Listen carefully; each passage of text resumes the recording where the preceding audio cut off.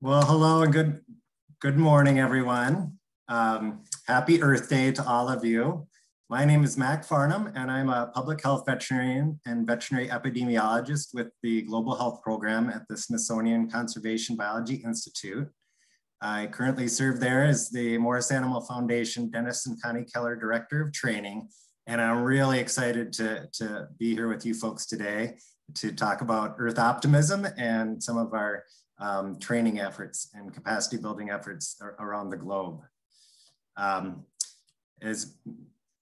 I'll just start off with a short introductory blurb, and then I'll go into some housekeeping rules for the Zoom meeting, and then we'll get to the exciting part for me, which is to talk with our panelists. So to kick us off and set the background, I want to talk about global grand challenges, including species survival, food insecurity, diminishing natural resources and biodiversity, climate change, and emerging infectious diseases. These are all super highly complex problems and challenges, and we know that all of these challenges are driven in large part by an exponentially expanding global human population, human behaviors, and human activity. Such complex challenges like these require equally complex solutions. And science is really showing us it's key to collaborate across disciplines, cultures, countries, beliefs, and environments to make positive impacts on some of these challenges. One Health is the name that we put to this realization, namely that human, animal, and environmental health requires collaboration between human doctors, veterinarians, environmental and social sciences to understand the complex challenges and begin to find solutions. So my work with the Global Health Program focuses on training wildlife veterinarians, One Health and conservation professionals to bridge scientific knowledge from the Smithsonian to these interfaces where wildlife, domestic animals, and humans are in increasing contact.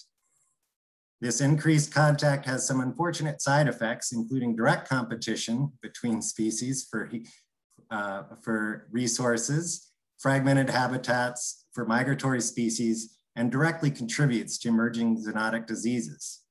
And for those of you that don't know, zoonotic diseases are those that are shared between animals and humans. And usually we think of a zoonotic disease coming from a wildlife host or reservoir and spilling over into domestic animal populations or directly into humans where they may amplify and spread. We also know that humans can also transmit diseases to animals, which we've seen even in the recent pandemic with SARS-CoV-2 detections in some great apes and large cats in zoo populations here in the US. We also know that some of these emerging diseases are best addressed as close to their sources as possible before they can emerge into human and domestic animal hosts. So to address some of these challenges to species survival, decreasing biodiversity, and emerging disease threats, our Global Health Program has developed a comprehensive training program. Our training programs range from international exchanges, bringing wildlife and conservation professionals from overseas to the Smithsonian to learn and exchange with us, and vice versa, sending some of our veterinary professionals and animal keepers to international locations around the world. We also do species-specific and disease-specific training courses in some of the countries we work in. And then the real highlight for today is that we focus a lot on internships and fellowships and postdoctoral opportunities to provide training for some of the early to mid-career professionals in our overseas locations. And this effort, I do want to say, takes a lot of partnership and collaboration. And I really want to call out some of our supporters, including Morris Animal Foundation, who support my position, Impala Research Center in Kenya, Old Jogi Wildlife Conservancy in Kenya, the Elephant Transit Home in Sri Lanka, our colleagues with the Kenya Wildlife Service, and all the folks that have made this event, Earth Optimism event, possible today. It's a big group of people that I really want to thank. Before we get to go around and introduce all the panelists, I do want to just share some ground rules. We really do want to keep this. Purposely made it a Zoom meeting so we could get some questions from the audience and participation.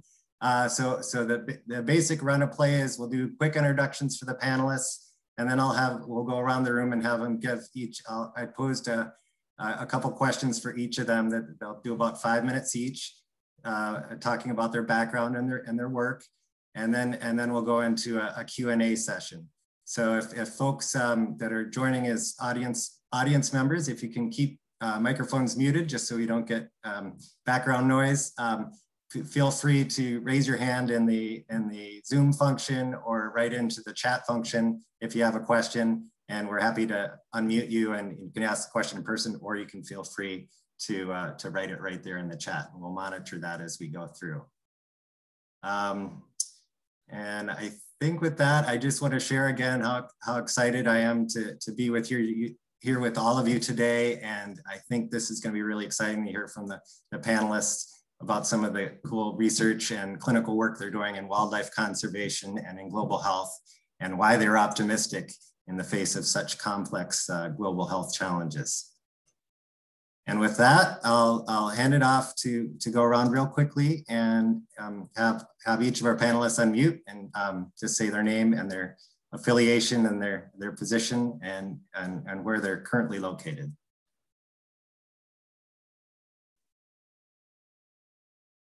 And Sashikala, maybe I'll call on you first to introduce yourself. Hello everyone, I'm Sashikala Gamage. I'm from Sri Lanka and I'm a wildlife veterinarian working at Elephant Transit Home, Udawalawa. So my interest is mainly focused on elephants and pangolins. Okay, perfect. Thank you, Sashikala. Catherine, would you like to go next, please?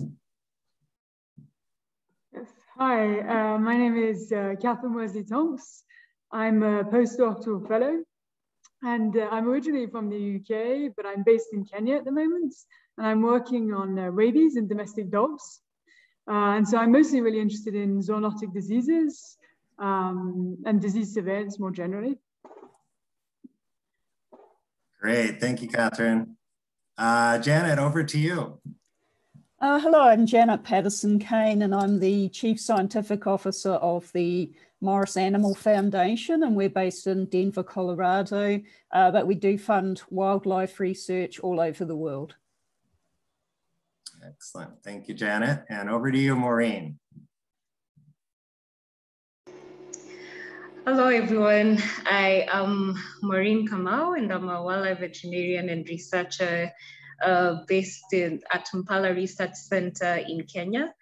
I am currently a veterinary research fellow with the Smithsonian Institute's Global Health Program, and I am working on a research project doing passive disease surveillance in Laikipia, which involves sample collection from watering holes, which serve as disease hotspots in arid and semi-arid areas, and collecting vectors such as mosquitoes and ticks from our environment to get a better understanding of microbial diversity at the human-wildlife-livestock interface.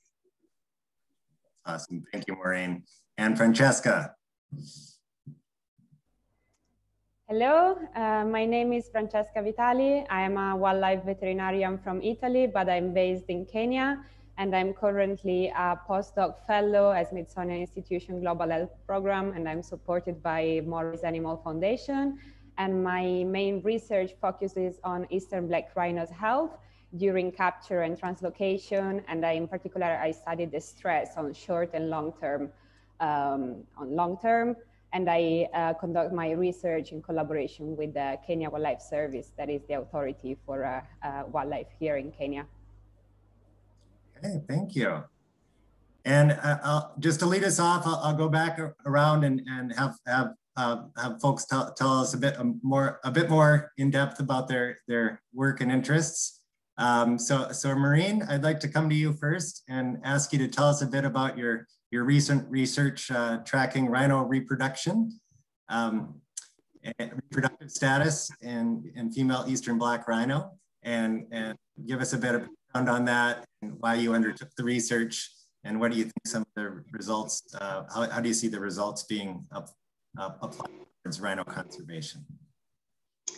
Yeah, thanks, Max. So my recent research involved tracking 17 female eastern black rhinos at Oljogi Wildlife Conservancy in Laikipia to assess their progesterone profiles using non-invasive hormone analysis.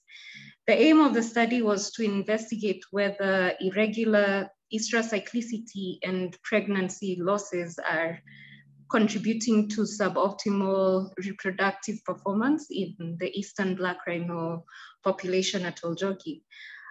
So we found that 10 rhinos were pregnant, 4 were cycling, and we couldn't determine the reproductive status of 3 because of sample collection challenges. But of interest, through non-invasive hormone analysis, we were able to diagnose pregnancy loss in one of the rhinos, anestrus activity during the wet and dry season, and irregular cyclicity in some individuals.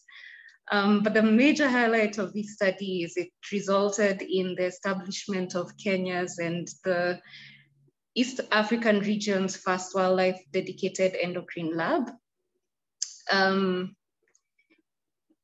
And this work will not be possible without the assistance of rhino monitoring rangers at Oljogi and Oljogi's management, who helped us with sample collection, the Wildlife Endocrine Lab at the Smithsonian, who provided training for me and other researchers in Kenya on hormone analysis techniques, and of course, my global health program mentors who guided me through the study. So Mark, you asked why I undertook this research. So the eastern black rhino is critically endangered with about 800 individuals in Kenya representing 84% of the in situ population in the world. So Kenya has committed to increasing its meta population to 830 individuals by the end of this year, and further increasing that population to 2,000 individuals to maintain genetic diversity and for long-term survival of this species.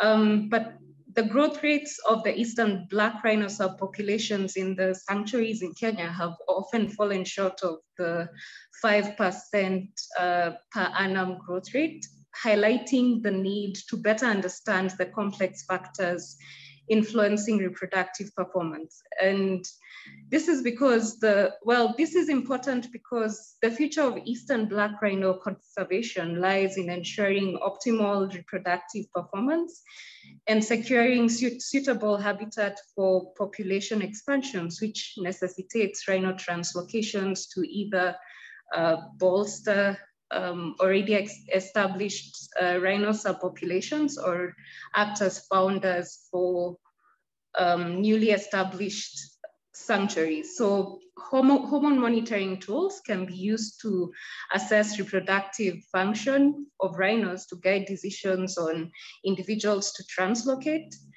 And hormone analysis can also be used in tandem with other variables such as ecological variables and demographic variables to guide decisions on rhino conservation management by understanding the rhino's physiological response to the human-induced, say, demographic factors. And the other thing to mention is prior to the establishment of Kenya's and the East African region's first wildlife endocrine lab, researchers have had to overcome sample export bureaucracy while maintaining cold storage until shipment to overseas labs for sample analysis of samples collected from the field. So establishment of the endocrine lab provides an available resource for researchers and wildlife conservation managers as well, decreasing the time between sample analysis and decision making, which is critical for wildlife conservation management. It's fantastic. Thank you, Maureen, for that summary. That's perfect. And next, I'll move over to Sashikala. And can you give us a bit of an overview of wildlife conservation in Sri Lanka and some of the species you get to work with at Elephant Transit Home, in addition to elephant, obviously. And I know that your current research project is focused on, and your interest is on pangolin. And I wondered if you could tell us how common pangolin are in Sri Lanka, and what are some of the challenges facing pangolin, and how are you working to address those? So over to you, Sashikala. If I'm talking about the wildlife conservation status in Sri Lanka, here we have a lot of policies and acts, regulations for make sure that the wildlife are safe and to conserve their for the conservation of them. And here we have around more than 120 species of mammal species. So around 30 to 40% of them were like endemic to Sri Lanka. So, and more than that, there are a lot of endangered species, and even in animals, as well as a lot of endangered species of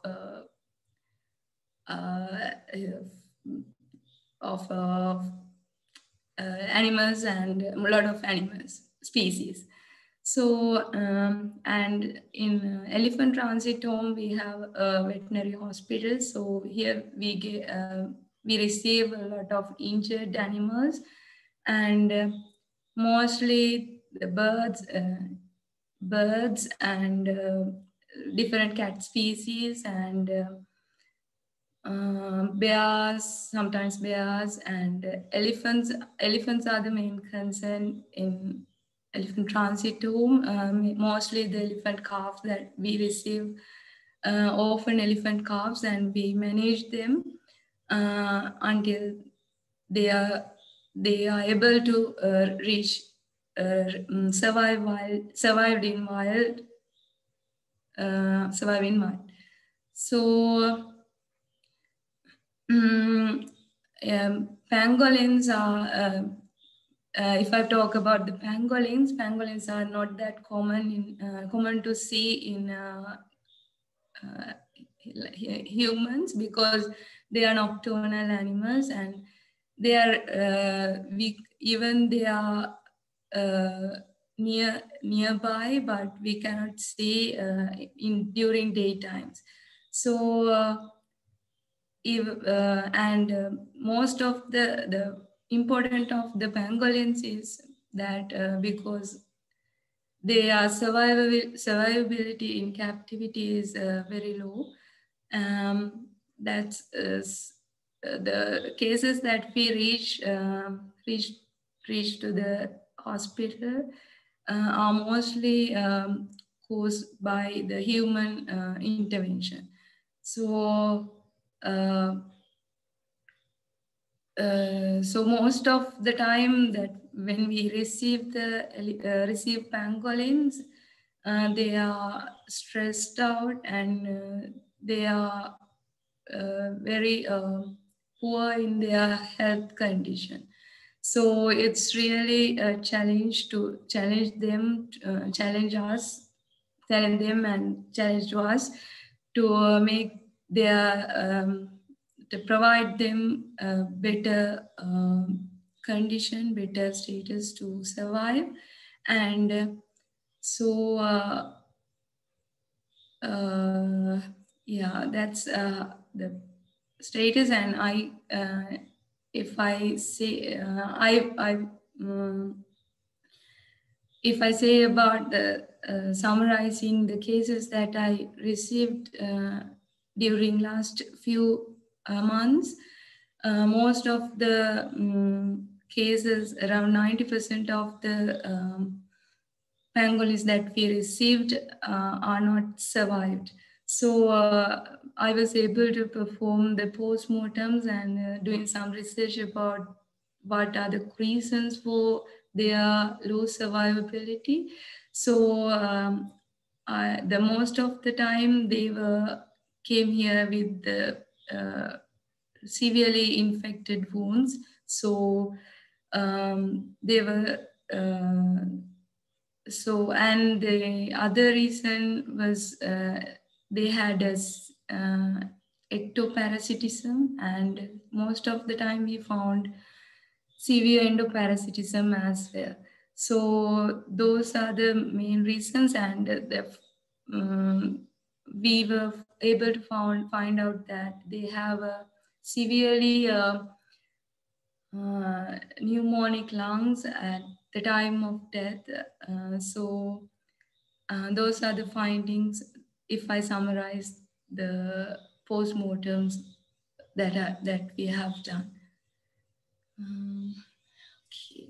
Yeah, that's great. And let me just ask a follow-up, because I think that most folks on the call on the Zoom will appreciate that one of the biggest challenges for wildlife veterinarians working in some of the rescues and sanctuary centers is that, yes, oftentimes when the wild animals come to us, they're not in optimal health, and it can be a real struggle to get them back to health and relocate them or rehome them and get them back into a safe environment.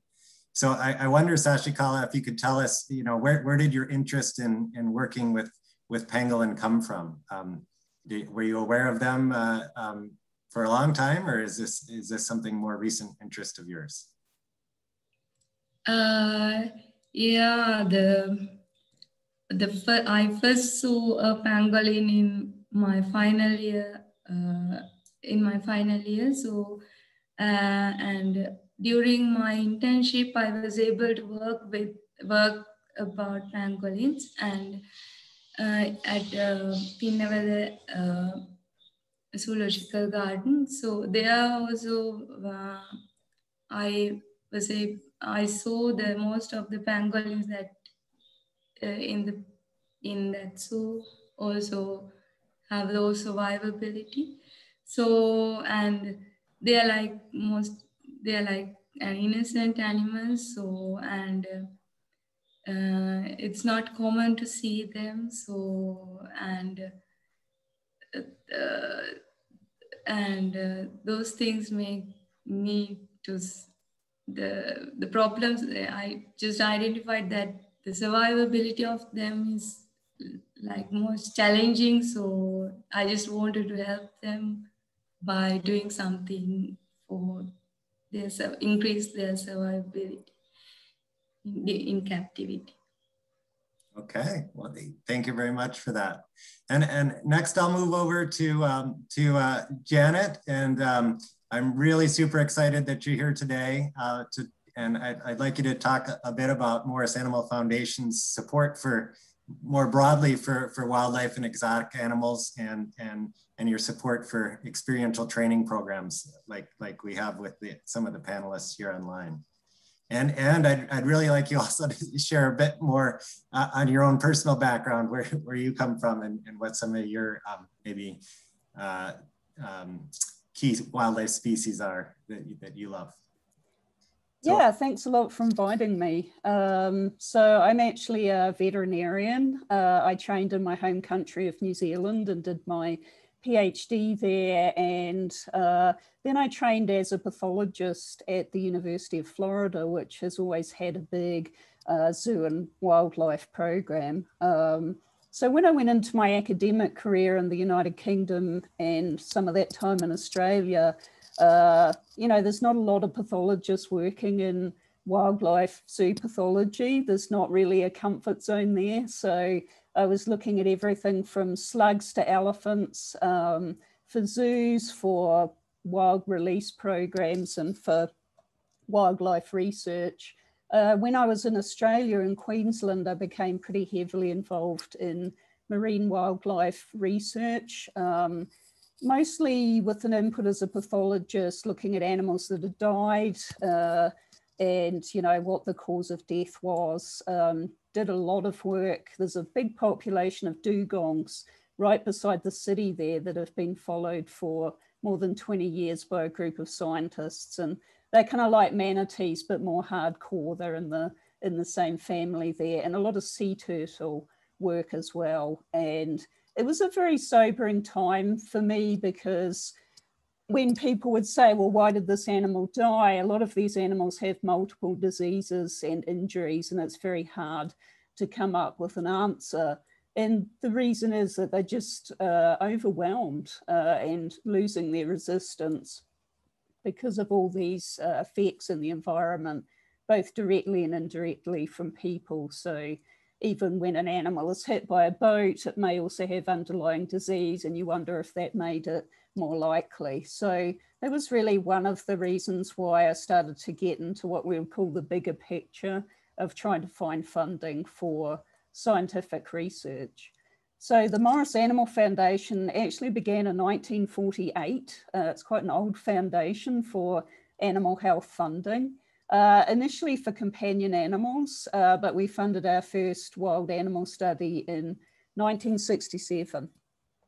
We have an annual request for proposals, and this can be for established researchers or younger scientists looking for their first award, some smaller pilot grants, and also fellowships. So we have one of our fellows on the call today, which is really great to see. Our next round we're projecting will be in July for those of you who are interested. Also in 2020, in response to the extreme wildfires in Australia, we set up the Australian Wildlife Fund of $1 million. That seems like a long time ago that happened, but it actually wasn't. And of course, Australia is one of those countries, we're all on the front line, but they're very much so. And we're seeing some very severe environmental change there. So we very quickly funded a round of studies. We were trying to find a gap there. $1 million is really a drop in the ocean. But we did find that people were really lacking in clinical guidelines. So as these animals come into hospitals, into rehab, and then released, there's really a lack of evidence there. So we've funded multiple projects there that are underway at the moment. We're currently looking at where we're spending the rest of that funding. Of course, we partner with the Smithsonian, so we're supporting Mac in his training program with a real emphasis on the global nature of research. So we fund internationally. People from any country can apply to us. We have some other exciting wildlife initiatives coming up this year, which unfortunately I can't really talk about, but you'll be hearing about those too. Mac also asked me to kind of talk about, you know, what can we do to support wildlife conservation? So on the scientific side of things, there's really a great need for funding for field research. We're really lacking in money to do these sorts of things. And it's not just observing, but how can we intervene? How can we save species? How can we help them adapt to what is already happening and is going to continue to happen in terms of environmental change? So we have all sorts of people involved with us at the foundation. Obviously, we like people to help us raise those funds, but we also have volunteers assisting with reviewing applications and so forth.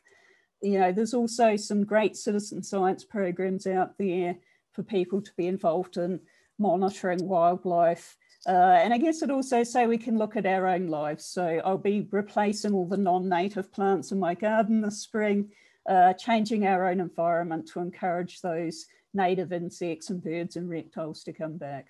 Back to you, Mac. Yeah, thanks, Janet. And I can really appreciate that. In my time in New Zealand, they were really fighting with some of the non-native plant species that have been introduced over time. So thanks for that. Okay, I think we'll go next over to Catherine, and I'm hoping you can tell us a bit about just the background on your work with rabies in Kenya, and maybe a global picture, and why we're still talking about rabies control and eradication, even though this is a fairly preventable disease.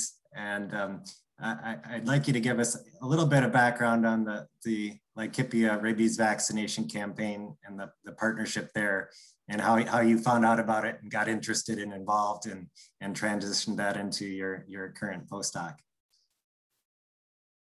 So over to you, Kat. Yeah. Okay, thank you. Thank you so much, Mac. Yeah, so I'm working on rabies in domestic dogs, and while canine rabies has been well controlled in North America and a lot of Europe, it's very much endemic in many African countries and Asian countries, with Kenya being no exception of that. And actually, there's been an estimated 59,000 people that die each year from rabies. And in Kenya, there's estimated to be about 2,000 each year. And because of the amount of human mortalities caused by rabies alone, there's been an initiative that started in 2015, a global initiative to try and eradicate rabies by 2030. And so a lot of organizations from all different parts of the world have kind of come together to try to collaborate and develop different vaccination campaigns in endemic regions. And so I'm working on a project that's focusing on the county of Laikipia in Kenya, which is in central Kenya, just north of Nairobi. And the campaign started in 2015, like many others, with the goal to try and eradicate rabies in the Laikipia area. And so we essentially, since 2018, there's been volunteer-based vaccination campaigns in different communities across Laikipia. And this is done through two processes. One is point vaccinations, where dog owners come to these specific areas and have their dogs vaccinated. So there's like publicity and things like that. And people come to those areas and have their dogs vaccinated for absolutely free. And there's the other mean is where veterinarians will drive around in different communities and go to people's households and vaccinate their dogs. And the reason why doing vaccination campaigns for free in Laikipia is so important is because Laikipia has a lot of remote areas. So a lot of people don't have necessarily the possibility to go to a city and have their dogs vaccinated. And likewise, there's a lot of wildlife in Laikipia, and there's a lot of endangered wildlife, like the African wild dog, which is very susceptible to rabies. So it's really beneficial to try and have these campaigns in Laikipia because it's important for conservation, it's important for public health, and it's important for domestic animal health as well. And so this campaign in Laikipia has been going from 2015 to so from now, so about 7 years. And one key thing that's come out of this campaign is that we're realizing that in order to eradicate rabies, you have to vaccinate about 70% of domestic dogs in a population. And what this campaign is showing is that in rural areas, like areas in Laikipia, it can be quite hard to hit this 70% vaccination coverage because everybody being scattered quite widely. And so the goal of my project is to try and see if there's a way that we can have a more targeted approach to vaccination by targeting specific dogs that might be at higher risk of getting rabies. And so the way that we're doing that is by essentially doing household surveys. So we go to people's houses and we get information on the movement patterns of dogs and ownership practices to essentially understand the ecology of dogs in the landscape and trying to understand their risk of getting exposed. And so with that, then the second objective is to test whether targeting those specific dogs that might be at higher risk of getting infected, if you target those dogs, does that control rabies just as well as having a 70% vaccination coverage? And so, and the ultimate goal with this idea is to essentially use this information to inform the next Laikipia rabies vaccination campaigns, so the following years, but also so it's informative for other rabies campaigns in Africa and Asia. Yeah, and I think one more follow-on question for you, Catherine, is that I know you're in the midst of trying to do household surveys in the midst of an ongoing pandemic, and I just wanted to, if you could share with us how that's going. Are you able to do surveys, and how's it been going for you these last couple of months since you started? Yeah, no, that's a good question. Yeah, it has been challenging for sure, for obvious reasons, but typically the way that we go out is we do the surveys obviously outside with masks, and yeah, the owners have been very supportive because obviously there's mutual benefits. But no, we've been able to press on with this project despite everything, which is very fortunate. Okay. And just in general, are you finding that, is there awareness that, that rabies is a zoonotic disease that can infect people, or do a lot of households not have that level of what they think of it as mad dog disease and not associated with people or wild animals? No, yeah, no, a lot, most owners will definitely realize that there's a risk for people and that it's zoonotic. And I think that's partly because of the Laikipia rabies vaccination campaign that started in 2015, because they come every year. And so now a lot of the communities are very much aware that rabies is lethal for people and that their dogs do need to get vaccinated. Okay, thank you. All right, and our last panelist, I'll go over to you, Francesca, and love to hear a bit about your work with rhino translocations in Kenya and some of the immense collaboration it takes to do that, and why you're doing rhino translocations and what you're studying. Yeah, and more generally, why it's important to when you're doing these, to collaborate across different disciplines and sectors to affect healthy rhino population. So with that, over to you, Francesca. Okay, thank you, Mark. Yeah, so translocation are becoming more and more common intervention management for conservation of species. And for eastern black rhinos, this is particularly important, as Maureen explained very well. Eastern black rhinos are around 800 left, so they need intensive management in order to survive as a subspecies, and in general black rhinos are critically endangered. So I think that many people know the terrible situation that rhinos are facing because of poaching, but in addition to this there is also a fragmented habitat problem. In particular in Kenya, to protect rhinos, they are enclosed in rhino sanctuaries that are fenced area, and there are 16 in Kenya. And in order to promote genetic exchange and to start new rhino sanctuaries, in order to diversify the rhino areas and to have rhinos safer in case, for example, of a disease outbreak like we are experiencing now with COVID, it's good to have a diversified population. But this involves translocation, which is a very stressful operation. So with my project, I'm studying short and long-term effect of stress during rhino capture and translocation. Indeed, a very important part of the translocation is capture, which is anesthesia done in the field in particular situations. So it's very different from a veterinary surgery room where there are nurses, monitoring systems. This is made in the field. An helicopter darts the rhinos. So the rhinos, they don't know what a helicopter is, of course. So there is a whole different situation. So with my project, I will focusing for the first part on the anesthesia. So to try to understand which is their physiological reaction to anesthesia and how to improve the protocols in order to have a safer anesthesia and the monitoring systems. And then doing this in collaboration with the Kenya Wildlife Service veterinarians that have an amazing experience in field capture. So we have developed the research question together and we will be working together. Whereas the second part of the project is focused on stress and endocrinology. So we will be studying saliva and fecal samples during the capture. So when the animals are anesthetized, and before and after the capture or translocation, in order to understand how they deal with stress. Stress can also, especially if there is a chronic stress, can increase health problems. For example, it gives immunosuppression, so animals can develop diseases like infectious diseases, or they are more prone to develop these kind of diseases when they're under stress, or can also, they can have a reduced rate for breeding performances.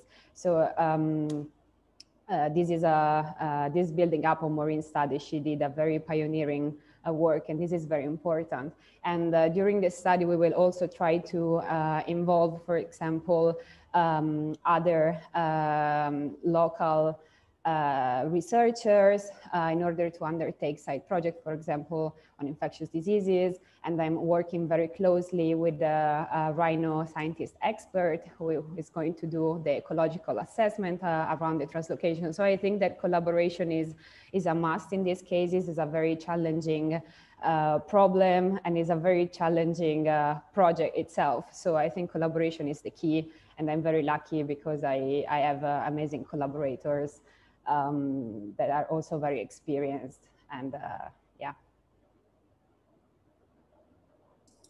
Yeah, and can you give us just a little more detail on basically how does a translocation kind of walk us through a translocation besides just mobilizing one of these really large and sometimes aggressive animals, and you know, are they typically put on a truck and transferred a couple hours, or is it much longer transportation, and how are you trying to manage stress in the individual animal when that happens?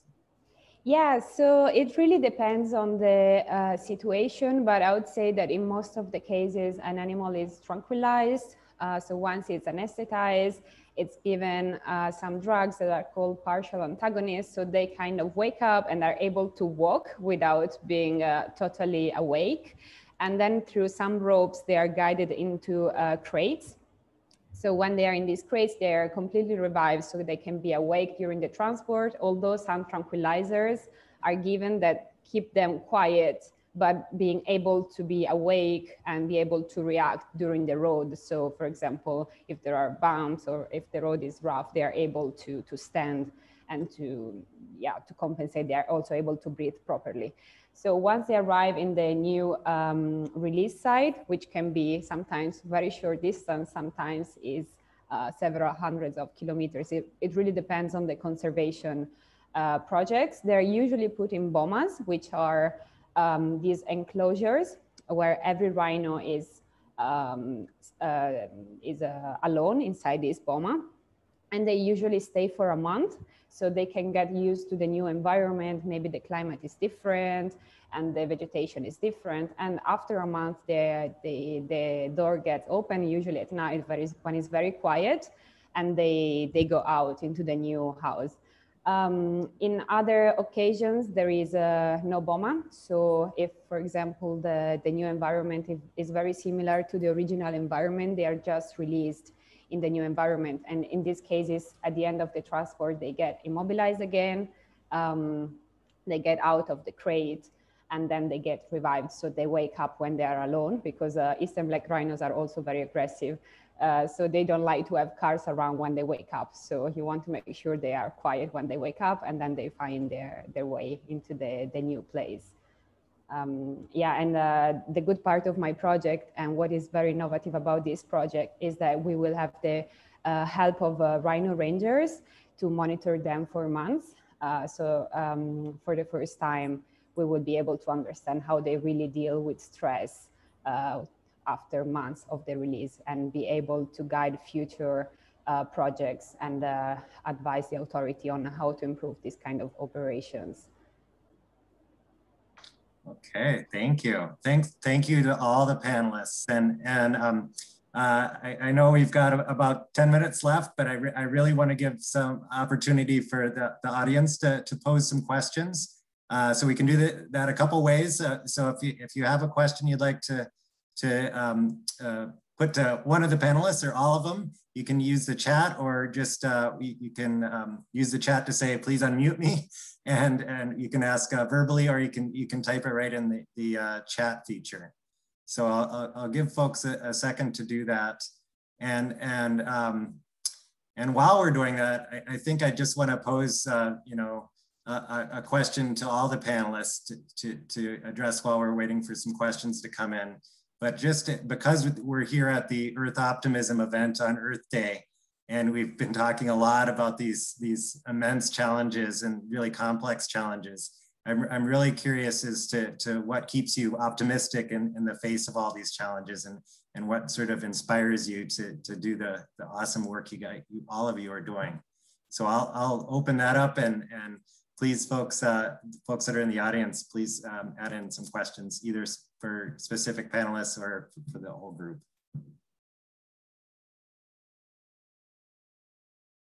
Well, I'll kick off there.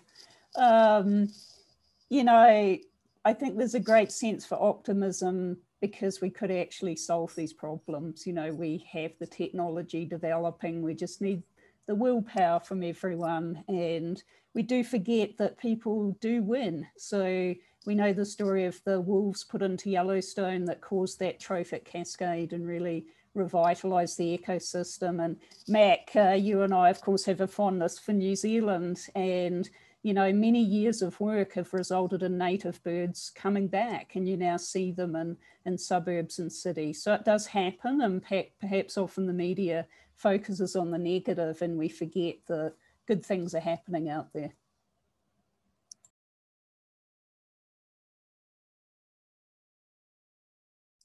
Okay, anybody else care to respond to that too?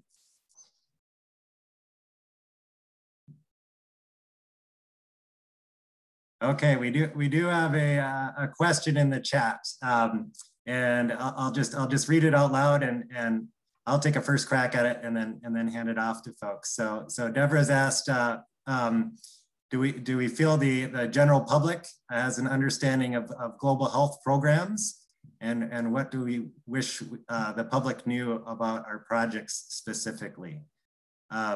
So I think I'll take a first shot at this real shortly, but one of the big missions, of course, for the National Zoo is to really connect the educational aspect. And when people come to the zoo and see some of these endangered species and wildlife species in a zoo environment, we really want to educate folks there about the actual situation of that species in their home habitat and environment.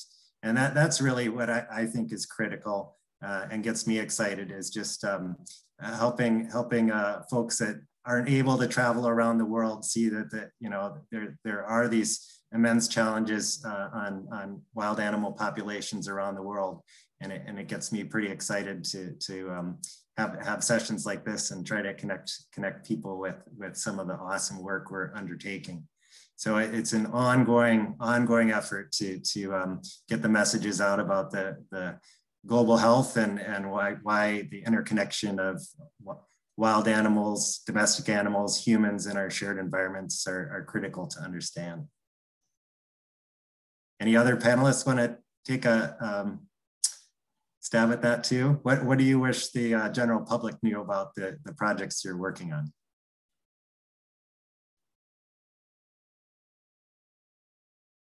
Yeah, I think I'll take a shot. Yeah, I think I would definitely.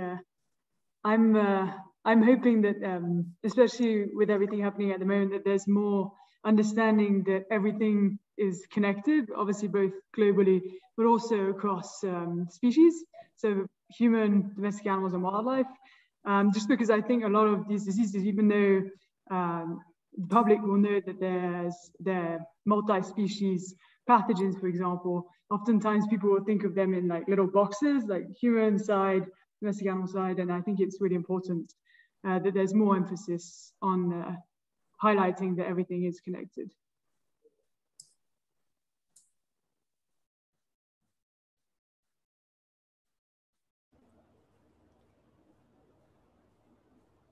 And I'll call on you, Sashikala, because I can see you formulating a response there. What do you wish that people in Sri Lanka or just around the world knew about the work you're doing?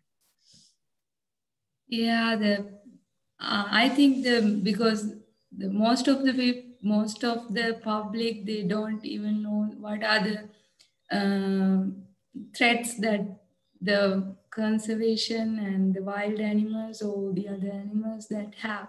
So it's even the talking about the threats and the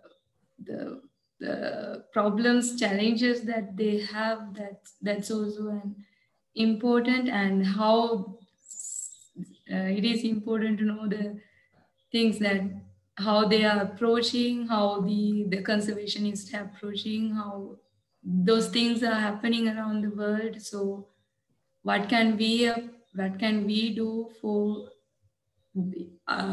conservation? So to understand those things, it's good to have this kind of. Okay. And another question in the chat coming from Meredith. She's asking, how do you think that COVID has or will influence the public's view of wildlife health and zoonotic diseases? So Maureen, I know you've thought a lot about COVID in Kenya, so I'll call on you to try to address that one. Thanks, Mark. So I think the COVID situation will have, I hope it will have a positive impact on, the world's view of wildlife. In that, my hope is we won't view wildlife as just the source of disease, but more evaluate our interaction with wildlife and the habitats they occupy, and really question ourselves, what are we doing to, build a healthier planet, not just for us as human beings, but for wildlife as well, recognizing that the health of wildlife has major effects on we human beings as well. And really, I hope it doesn't just come from that selfish perspective of, how does, wildlife health impact me, but, recognizing that really wildlife are part of our natural ecosystem. And I think the understanding that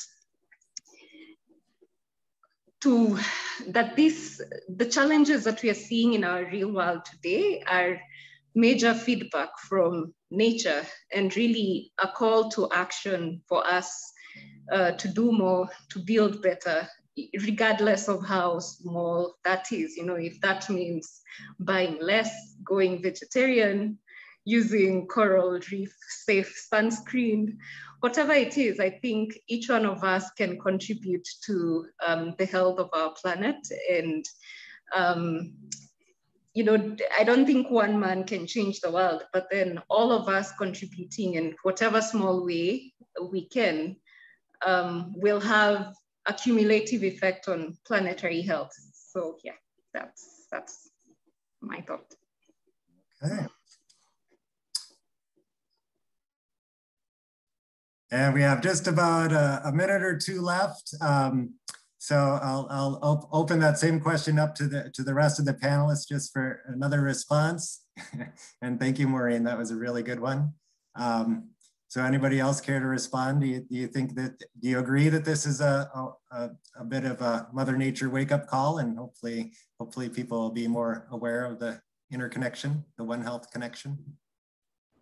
I'm happy to add something. I completely agree with Maureen, and I think it's a very important occasion for scientists to start to communicate. I think it's a very important part of our job and our social responsibility to be able to communicate science in order to involve the public. And I think an event like this is a very good occasion to involve the public and make them understand that they're very important, that their support is very important for conservation and towards achieving a healthier planet with their daily actions. So this is my opinion. And yeah, I think we should really make a bigger effort as younger scientists to involve younger generations. And the good part is that younger generations care. So I think there is a very big hope. Great, excellent response. Thank you, Francesca. And with that, I'd just like to say a few words of thanks again to the folks that helped us put this on today. So the Earth Optimism event is through the Smithsonian Conservation Commons, and we've had a few folks, Meredith and Christina, working in the background to run our Zoom. So thank you to them. And I do want to thank again Janet and Morris Animal Foundation for really supporting our training programs and partnering with us to make some positive difference in the face of these global grand challenges. We really appreciate all the effort and support and the joint partnership that it takes to address some of these complex challenges.